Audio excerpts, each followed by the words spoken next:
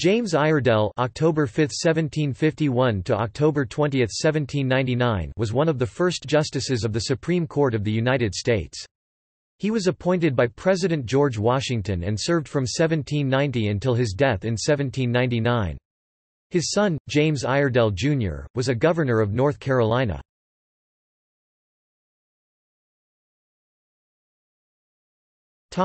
Early life. James Iredell was born in Lewes, England, the oldest of 5 surviving children of Francis Iredell, a Bristol merchant, and his wife, the former Margaret Muckala of Ireland. The failure of his father's business and health impelled James to immigrate to the colonies in 1767 at the age of 17. Relatives assisted him in obtaining a position in the Customs Service as Deputy Collector, or Controller, of the Port of Edenton, North Carolina.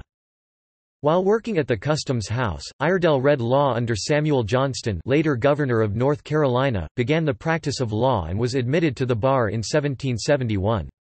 The grandson of a clergyman, he was a devout Anglican throughout his life, and his writings display an interest in spirituality and metaphysics beyond a simple attachment to organized religion. In 1773, Iredell married Johnston's sister Hannah, and the two had 4 children after 12 childless years. In 1774 he was made collector for the port.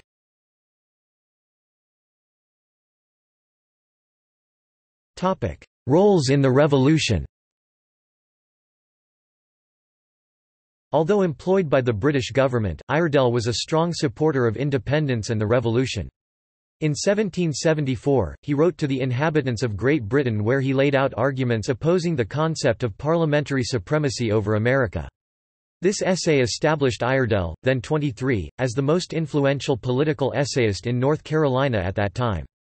His treatise Principles of an American Whig predates and echoes themes and ideas of the Declaration of Independence. After the Revolution began, Iredell helped organize the court system of North Carolina, and was elected a judge of the Superior Court in 1778. His career advanced through a number of political and judicial posts in the state, including that of Attorney General from 1779 to 1781. In 1787 the State Assembly appointed him commissioner and charged him with compiling and revising the laws of North Carolina. His work was published in 1791 as Iredell's Revisal. Following the Revolution, financial limitations barred his being a delegate to the Philadelphia Convention. He corresponded regularly with the North Carolina delegates. Iredell was a leader of the Federalists in North Carolina, and a strong supporter of the proposed Constitution. In the 1788 convention at Hillsborough, he argued unsuccessfully in favor of its adoption. Iredell was the floor leader for the Federalists' forces. North Carolina later ratified the Constitution after Congress amended it through the addition of the Bill of Rights. After the convention failed to ratify the Constitution, he continued to promote it, joining William R. Davie, the later founder of the University of North Carolina, to publish the convention debates at their own expense for distribution across the state.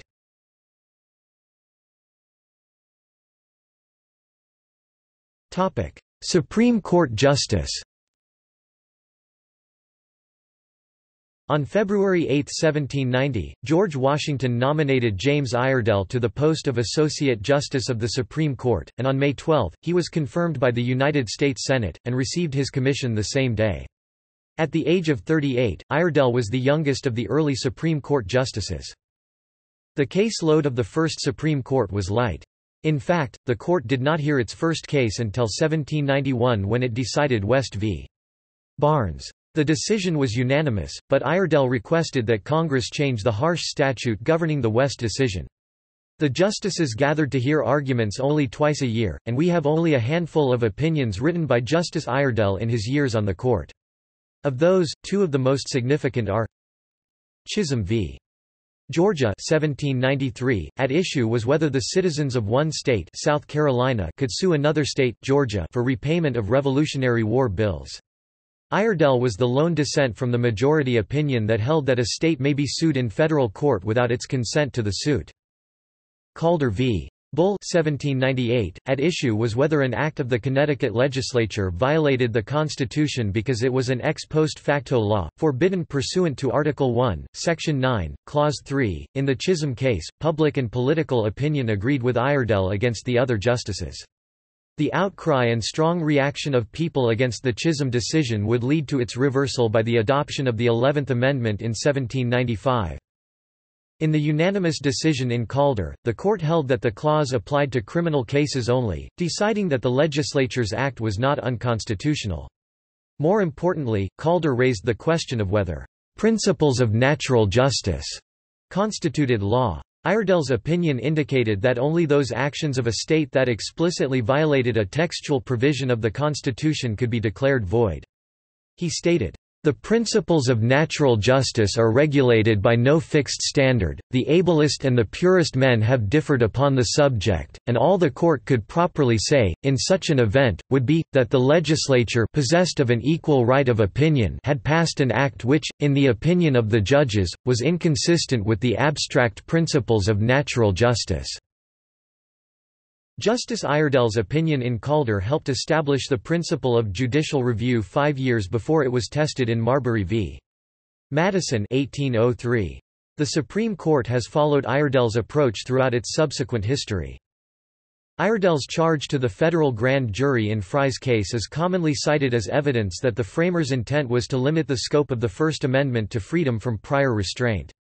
He praised Sir William Blackstone's narrow interpretation of freedom of the press, noted that the framers were very familiar with Blackstone's work, and observed that unless his explanation had been satisfactory, I presume the amendment would have been more particularly worded, to guard against any possible mistake.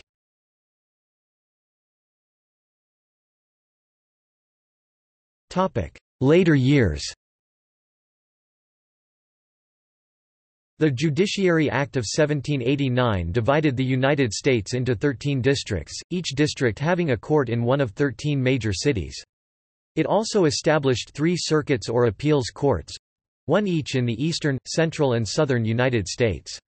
Unlike the modern Supreme Court sitting together at the Capitol to decide cases, Supreme Court justices were required to «ride circuit» or travel to the various circuits, and hear cases and appeals twice each year. Partially due to the heavy burden of travel, Justice Iredell's health failed and he died suddenly on October 20, 1799, in Edenton, North Carolina. He was 48.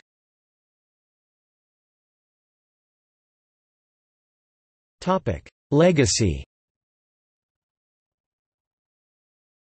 Iredell County, North Carolina, was established in 1788 and was named for Iredell. SS James Iredell, a ship in World War II, was named after him. The James Iredell House at Edenton listed on the National Register of Historic Places in 1970.